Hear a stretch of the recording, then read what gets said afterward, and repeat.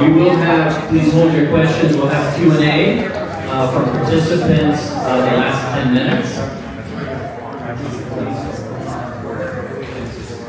So we know our keynote speaker, Tomasz, very well.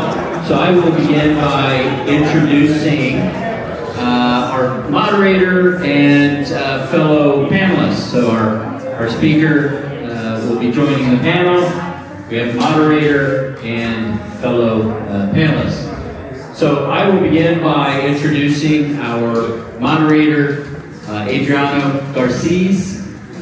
Adriano has 15 years of experience in healthcare and medical device sectors, expertise in evidence generation, business transformation, market access, and commercialization of digital products. Directs programs for top pharma and medical device companies focusing on clinical evidence and validation of digital health products. Experience in pre-market FDA submission for software as a medical device globally. Holds biotech engineering degree. Oh, we lost our feed. If you want, you would? Okay. If we can get to, wait, is it the project? There we go. All right, we're back. Okay, we left you hanging there. Where are we at? Okay, biotech engineering degree. I'll try to see if I can get this right. Universidade Lusovana, Portugal. MBA from Bentley, right here in Mass. Advanced Studies in Public Health and IT Leadership at the Harvard School of Public Health. Vesper Ramos, MD, Medical Director of Global Medical Affairs at Pfizer Hospital Products and Sterile Injectables. Leader in diverse therapeutic areas across pharma value chain, experience in neuroscience, R&D, and internal medicine clinical development. Medical Director, Global Medical Affairs, Pfizer Hospital Products and Sterile Injectables. Leads Hospital at Home Alternative Sites of Care Initiatives. Former FDA Medical Officer in Devices and Associate Investigator at the NIH. Panelist Bhaskar Dutta, PhD. Bhaskar has 20 years of experience in data science, digital health, AI, and drug discovery. Led data science and AI teams in academia, digital health, and pharma sectors. Holds MS and PhD in engineering with focus on data science applications in biology and medicine. Has published in top journals such as Nature Communication, Science Signaling, Cancer Cell, Oncogene, Nature Scientific Data, and Cell Systems. Frequent speaker at conferences on data, science, and AI. Adriano? Thank you. Okay, thank you so much. So delighted for the invitation. Thank you, David, Fion, and AKT Health. Thank you for the panelists for being here today. Thank you, Thomas, for taking us through a journey in AI use cases and applications. I will just start to welcome everybody here. Thank you for taking some of your time today in the evening to be with us here today. So Adriano Garcez, you already had our overview and background, but just additional information about where I come from and the company I work for. So I work for ZS Associates, that is a global healthcare services firm, 14,000 employees with global representation in 38 locations globally. And we support pharma, health tech, and med tech from discovery to commercial. I lead the site-based prospective evidence generation group that helps executives like our esteemed panelists with understanding the types of evidence that they need to validate their products, to find where the right patients are, what are the right sites to run research, what is the right compliant IT infrastructure to collect clinical trial data, and then what are the right AI models to analyze data and to publish those results. So thank you everyone. So I'll open it up to the panel. And Thomas, you walked us through a plethora of use cases. Definitely more focused on helping out with that workflow language, creating clinical language for professionals delivering care, saving time, helping making better decisions. I was going to turn it to any of the panelists here. Bhaskar has more an experience and background on digital health, digital innovation, and also medical affairs, technology. Vesper on the medical affairs side. From all the things that Thomas talked about, what are the use cases or some of use cases that Thomas might have referred, or other use cases that are more meaningful to your own respective areas that you feel that hold the most promise? To any of them.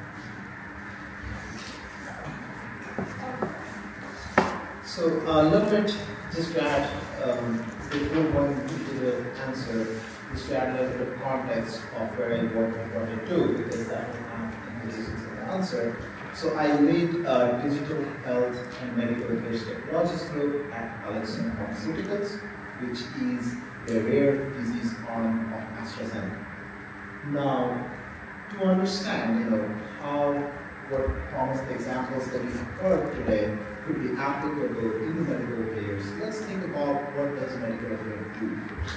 So what we do is we get involved when a medical product is approved, and then we are responsible, medical affairs in general is responsible for firstly understanding how this product is uptake in the real world, what are the challenges, and also to communicate with the physicians and care providers to get reimbursement and if needed to run additional studies, some of which could be digital. Now, AI could be incorporated at every step that is important. AI could help in understanding how we collect insights. So we collect insights from all these disparate types of data, some of which are internal data sets that we generate ourselves and our external data sets. Sentiment analysis in social media could be publications. Each of these will have different volume, different signal to noise ratio, and a different level of confidentiality. Now, then we, based on the insight that we generate, we define strategy. Now, what kind of strategy do we generate?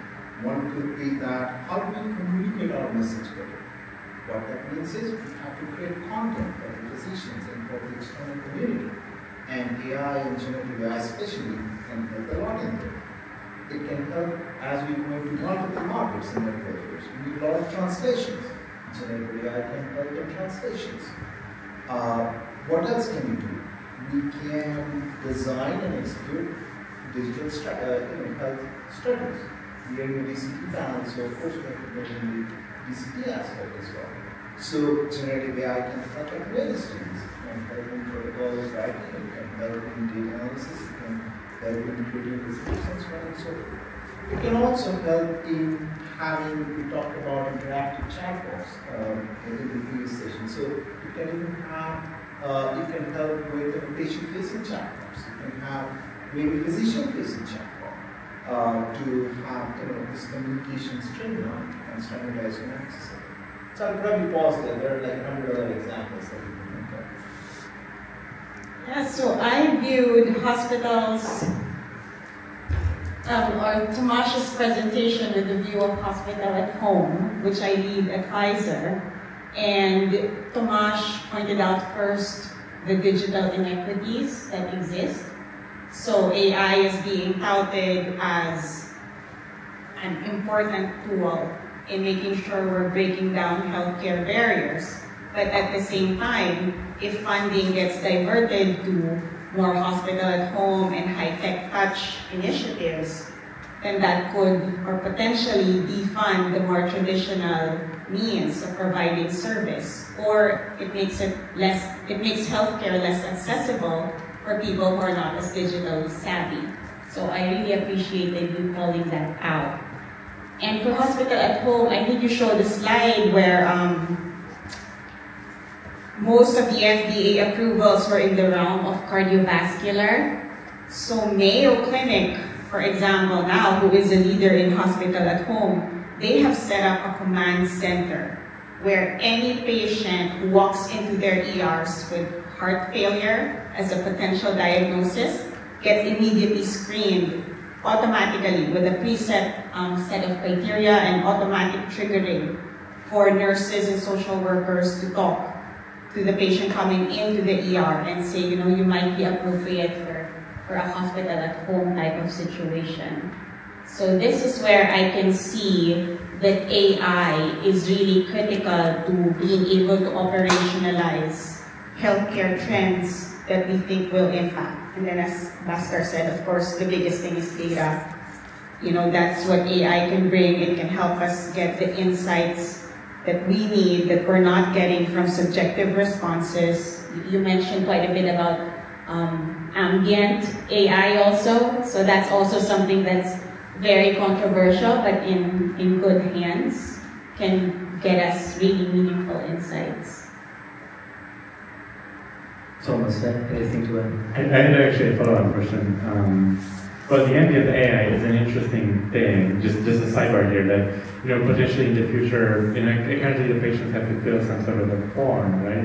But in the future they could just be, you know, observed by AI. But could you tell us, or I'm also interested personally, what is the hospital at home?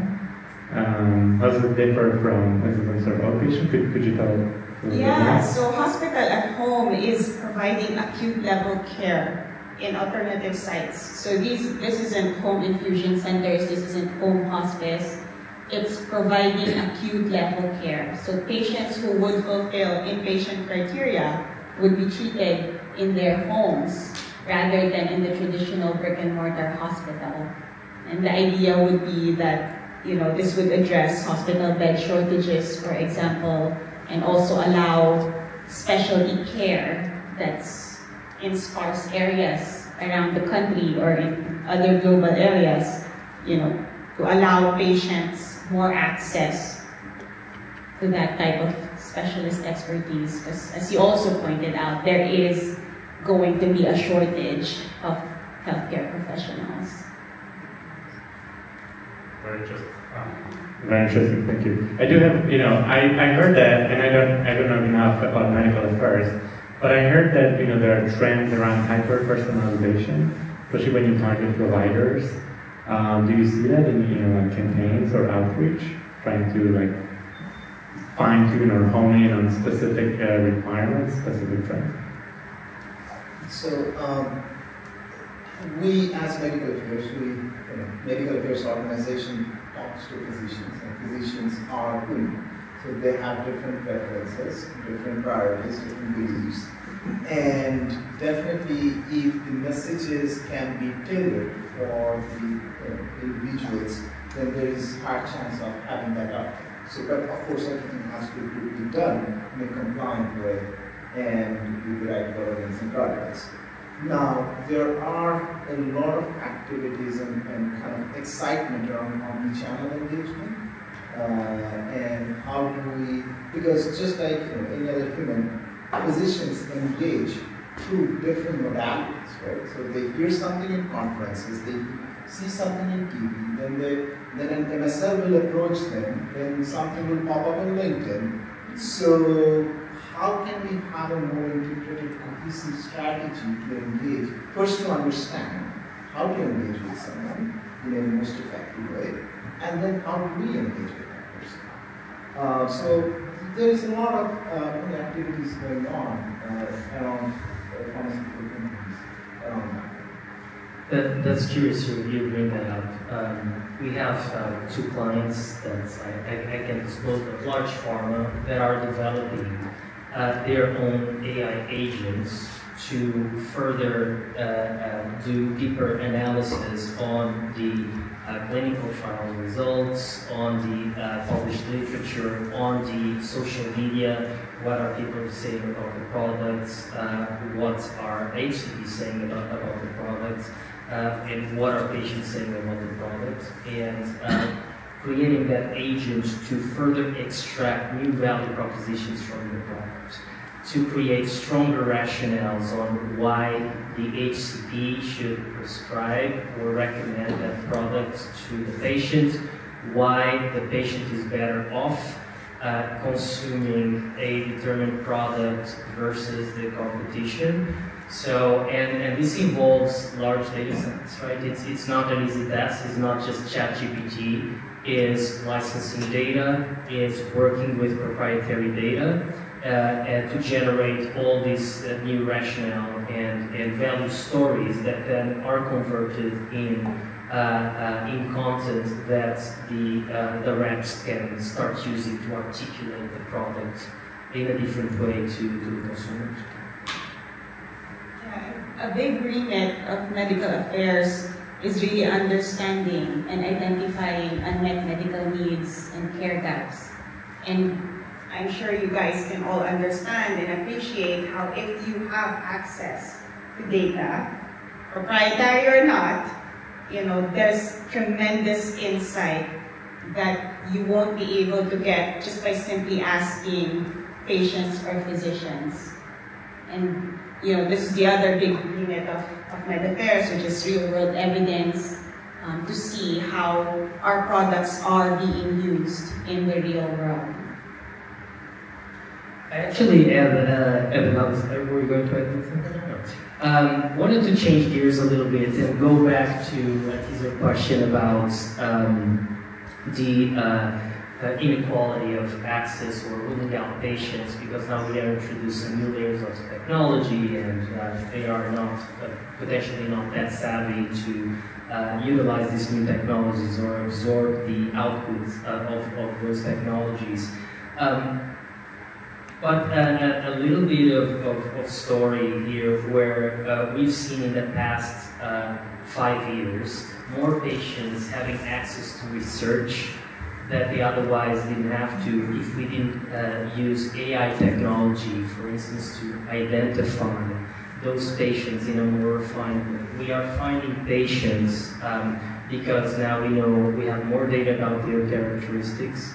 We are able to run sensitivity analysis on the inclusion and exclusion criteria at the phase of developing those protocols, so we can simulate protocol 1, 2, 3, 4, and establish the likelihood of finding the sample size that we need to be statistically significant to prove out or to answer those research questions.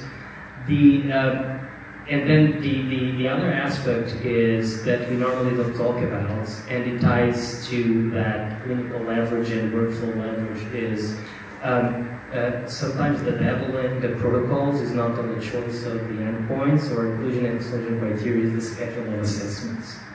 It's extremely burdensome to collect all that extra data and run all those extra assessments that go outside of routine clinical practice, and sometimes, pharmaceutical firms are kind of a little bit of insensitive when they think they have the best protocol, then they go to a site and they say, no, you have to deliver it as is, not allowing for a lot of back and forth and redesign with the sites to turn that protocol into something that they can actually deliver. So AI is helping to simulate all those scenarios, to have better conversations with sites, and opening up and increasing equity, right, in access to research that otherwise would not be accessible. Would you do you see this use case being reflected as well in your experience, or do you see this side as well, or do you feel that it's skewing things towards inequality more so than equality? Very controversial. Yeah. I think the push, most of the initiative is really to improve the equality. And one of the initiatives I know that is very common here is in geomapping and heat mapping. So finding these patients who might be good trial participants or who might be interested. So instead of waiting for them to come to us, we can actually deploy and come to them. So I think that's definitely a very big tool that AI can give us. And faster too. So faster diagnosis, faster ability to enroll them in the trials.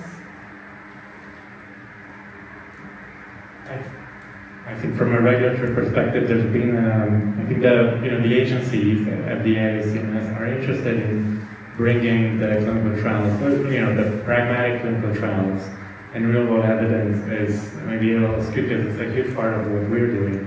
But obviously, it impacts, I think, from a protocol perspective, it's kind of at odds, right? On one hand, you have the protocol designed to show statistical significance.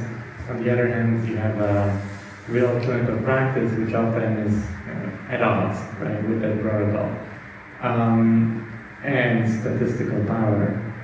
There's some, I think there is the Biden administration put out a document, I'm blanking on the actual name, but it actually said that after the pandemic, the lessons that we've learned, we need a better infrastructure in this country to more easily deploy clinical trials. One success was in the UK, where they were very rapidly able to show, for example, the efficacy of dexamethasone and steroids in treatment of COVID, because they basically just roll out the protocol across the whole NHS, which is really difficult in the US because we don't have a national healthcare system. So there's definitely something there that could potentially be improved, I think, on the pragmatic front. So just to add to that, I think you mentioned two different points here. One is patient burden and how we design the protocol and be more sensitive, incorporating patient perspective and burden into the design of the protocol. And site burden. And the second aspect is around equity and access. So let's decouple these two things. So regarding the first one, which is patient and site burden, it's always a trade-off between clinical trials and experiment, right? Done in real life. So it's an experiment not done in lab, but as an experiment, as you're designing an experiment, you want this to be as comprehensive and scientifically as rigorous as possible. But that's where the trade-off is, right? So if you want to make it too rigorous and too disciplined and too restrictive, then it's not generalizable to the population. And it adds a lot of burden during the clinical trial execution from the patient's point of view, from site's point of view. But I think pharmaceutical industry in general is understanding and acknowledging that. In many cases, I've seen that patient friction coefficient, site friction coefficient is evaluated in the protocol design phase, so that we are mindful of how many assessments we are having. People used to think, if you have more data, it's better because then we can do a subgroup analysis, we can identify novel biomarkers, and we can do so much scientifically, but it becomes almost invisible and impractical to really generate that data. So that's one aspect, right? And the recruitment starts stretching. Correct, exactly. So you have fewer and fewer eligible patients. Now, about the second one, right? We are in the DCT for years. So what we have seen is DCTs, technically it has the biggest advantage that if it's not site-based, if it is fully decentralized, then you can recruit patients from anywhere, even from the rural areas. So that opens up a lot of possibilities. A lot of patients suddenly become eligible if that protocol allows too. But it also creates a certain type of bias. Maybe people who have access to the digital world will now be more eligible or more well-informed to participate in these kind of trials as opposed to the general population. So that's one type. The second one is who adheres and continues to follow the protocol more diligently. versus not. One is recruitment. The second one is adherence, engagement, compliance, and all these different aspects. There could be differences as well. So we ran a pretty big program in asthma, and this is published, where we have around 200 patients who were enrolled for a period of time, and of all age groups, and we're expecting that maybe older people will be, or rather let me put it this way, the younger people are more digitally savvy, so we'll expect more adoption and adherence in terms of, and this was a decentralized trial. So we're expecting more engagement from that. What came out from the data was completely opposite. We saw that patients who were 35 plus are actually way more adherent and compliant in this study, as opposed to people who are participants who are 35 or younger. We saw the same thing in cardiovascular patients. It's fascinating, right? So it kind of challenged our hypothesis right away. That older people are not digitally savvy. Thomas, you touched on regulations. What is, from a regulatory standpoint, in your minds, what is hindering the development of AI in the right direction? This is recorded, but I would say HIPAA. I think HIPAA did a lot. Oh, you guys have to balance patient privacy. But I think it impacted availability of electronic health records in US. And ultimately, we always have to use some sort of consortia, data use agreements, and the availability of data sets for clinical research for hypothesis generation is impacted by it still. So yeah, that would be my take on it. Vesper, from a medical affairs standpoint, where is regulation getting in the way? So for me, I think when you think regulatory, it's often anchored on predicates. And AI is something new. So it almost feels unfair to hold the AI algorithms to existing gold standards. But this is definitely controversial. Right now we say that an AI is good if it's as good as a human. But AI is not human. So why would we limit what AI can do based on what a human can do?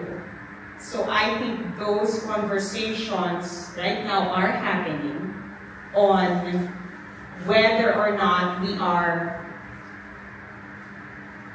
using AI appropriately and channeling what it can do, or should we be approaching it with a different lens, that we're not trying to make it human, we're trying it to be more helpful for humans, not to replace humans, but to help us and make us better. And Bhaskar, from what is your things towards digital health and digital health innovation? Also, we're talking about AI applications, across the evidence generation life cycle, the research life cycle, all the pre-study activities that can be aided by AI, all the operations that can benefit from it. But from a digital therapeutics or digital solution intervention, what is pharma industry trying and what is working versus what are things that we know that will work, but regulation is putting a wall in front of it right now. Right. So you alluded to evidence generation, right? So I think the lowest hanging fruit there is to first create an evidence generation strategy that help with AI. Now, what I mean by that, right? Often what happens in large pharma companies is you have a particular product that's launched in the market and then, or got approved in the market, and then a bunch of activities start happening. Whether there is a registry, whether there are like sports studies, whether there is ESRs, different countries are running different studies, right? So where AI can help is first to collect all that information, structure it, and also compare it against what the market needs are, maybe what your computers are doing, what the physicians are asking, and from that come back with what the gaps are, because that will define what additional evidence that we need to generate. Because we already have the clinical data, so that itself is strong evidence. But clinical data does not cover everything, so we have to find those right gaps first. And that's why first the API can do. Then you want to design certain studies, right? So study design, and there are many steps just like in clinical development, like protocols, you have to understand the inclusion and exclusion, how does that impact patient populations, where do you run this study, then you have to write protocols, you have to monitor patients in real world, and then you have to sometimes develop novel biomarkers or digital biomarkers that can help in tracking symptoms in the postmortem phase for patients which could be used in real world setting. Maybe this can help to monitor the disease and the patients do not need to come to the clinic as often as they used to, right? So that can reduce the burden. We can even integrate that with certain new type modalities of delivery of the drug, maybe subcutaneous that patients can use it at the convenience of their home as opposed to infusion, where someone has to go to the clinic. So putting all these things together, I think there is a huge opportunity in front of us.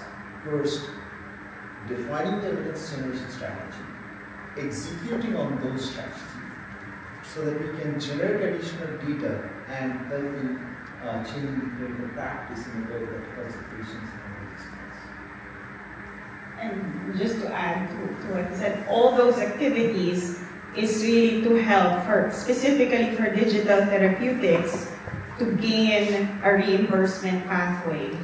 So most famously, for example, Pear Therapeutics, who did not survive because they never found a path forward for reimbursement. So they had an app for behavioral modification for opioid addiction. But for the company to be viable, they had to price their app at $1,000. And how many in this room would pay $1,000 for an app, right? So I think all this evidence generation activities is necessary, but we also need clear dialogues from the payers all over, specifically for the US, that if we wanted to really spur the development of digital therapeutics, there needs to be a clear reimbursement path for it. I think that's a topic in its own right.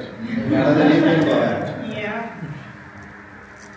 So we're up on time? Yeah. Oh, okay. So just in the last 10 seconds, we're gonna open it up for the audience to ask questions. Just wanted to use 10 seconds just to thank the panelists here for their insights, and all of this resonates with what you're seeing in the market, with what our clients are trying to build within the organizations, where sometimes are siloed initiatives for early stage or later stage of drug development, new funding is being put together in some of the leading organizations to have a uniform strategy on how AI is applied in discovery, phase 1, phase 2, phase 3, and real world, whether it is application of AI or developing digital therapeutic products to support patients and deliver additional value. So thank you so much, and whoever has the first question, please.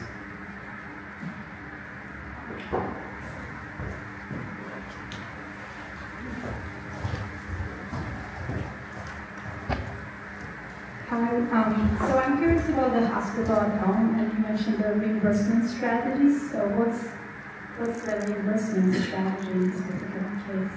So right now we are operating on a waiver that started with the COVID pandemic. Hospital at home has been around since the 1990s, And then it was really during the COVID period that Medicare was willing to reimburse at a level. I believe that this waiver is up for extension this December. So we are all waiting and seeing what is going to happen. But as you can imagine, even outside government reimbursement, there is interest with the larger academic institutions. Pfizer, for example, is looking into it. Geisinger also.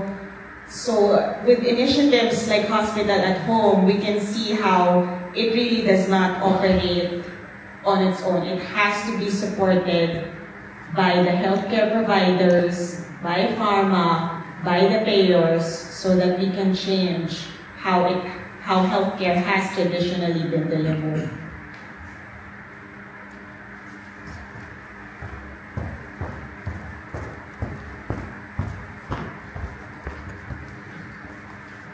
Thank you for the discussion.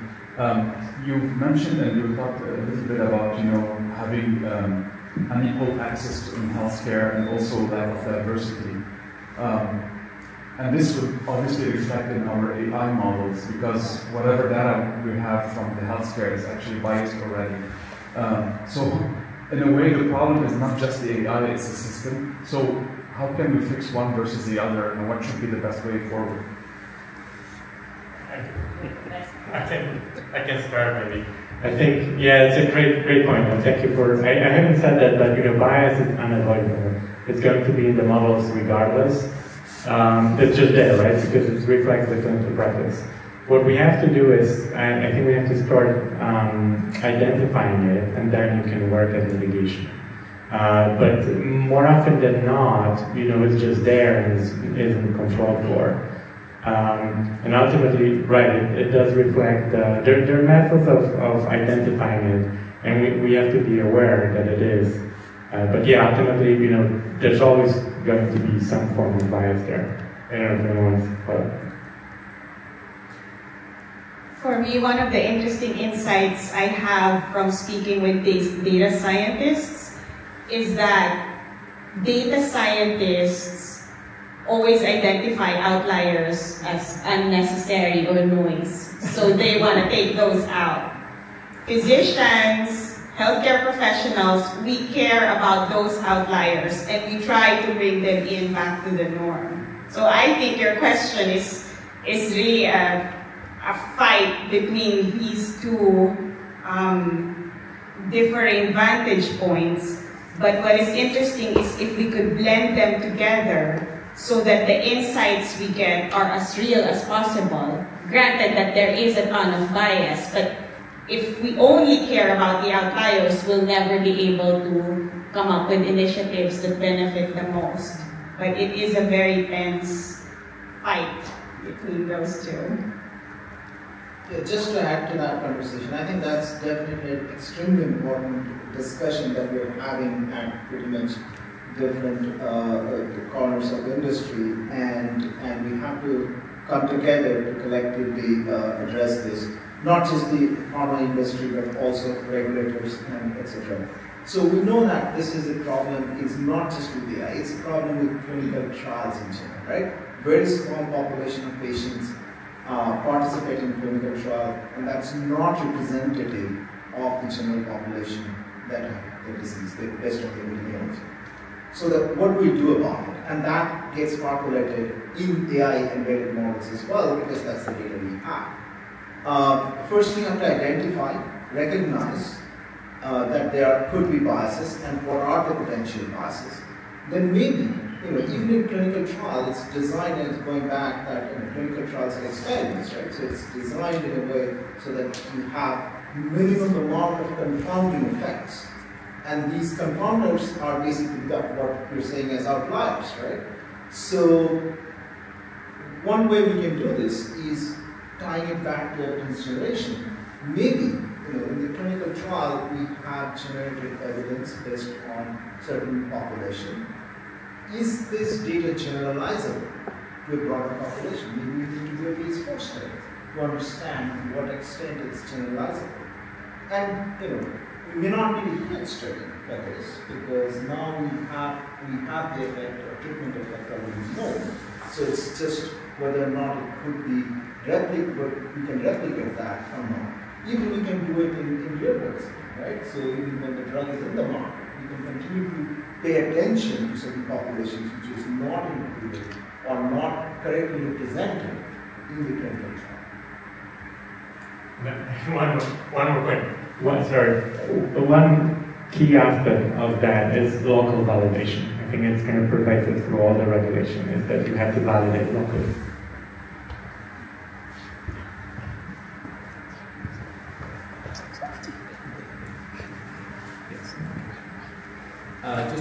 Maybe as a strategy for medical affairs, how do you ensure that the AI tools that are being used are staying to the label fair and balanced, right?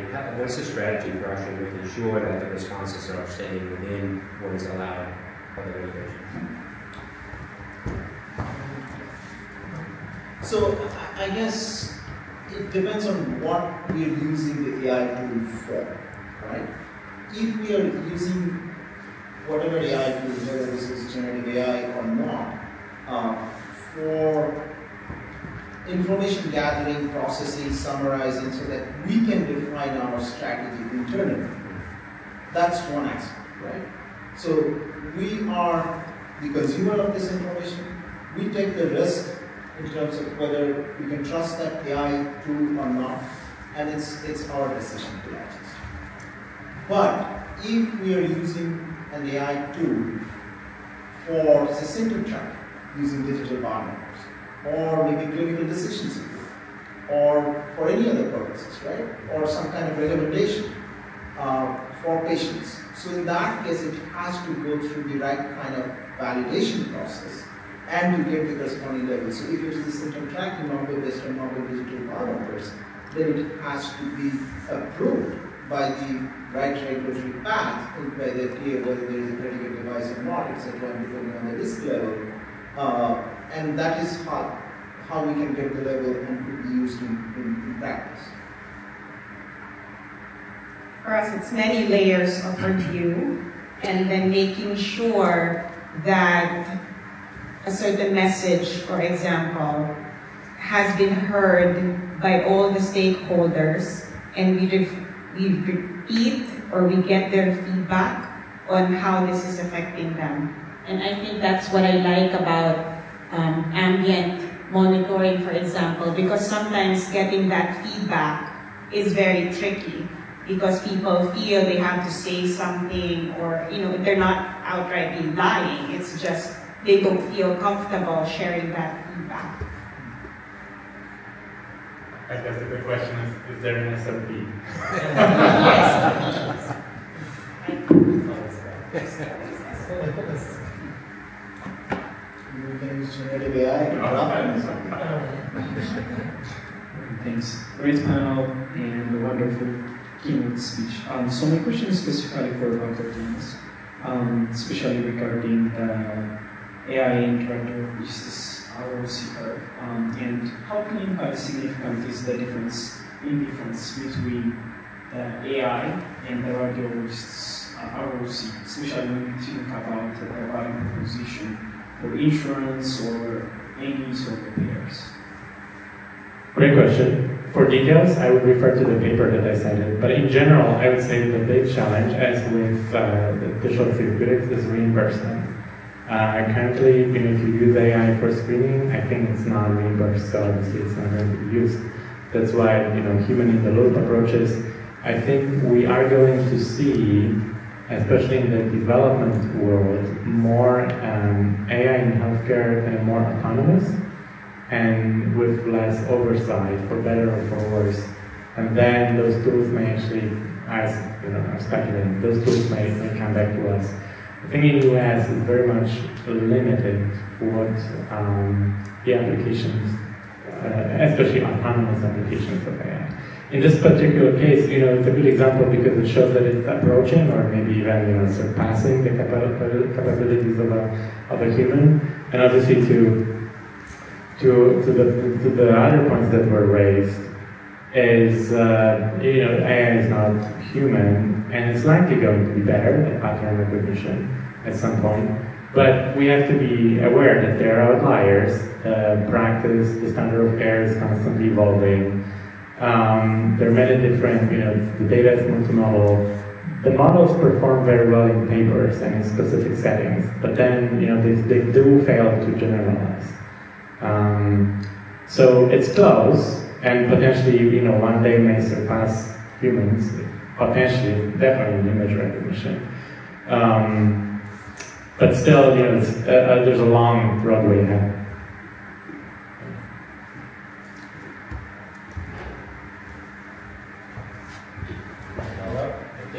Okay, I'd like to invite everyone. Fascinating discussion. Thank you to our speaker and panelists. We're holding a mirror to ourselves at AI, right? Defining, forcing us to define what it means to be human, and yeah, it's fascinating. So, do you see a few examples? Our panelists and speakers. Moderator, please stay seated. Everyone else, if they'd like to come up and get in the group photo, we can just kind of maybe circle, form a half circle around amongst and around our esteemed panelists and speakers.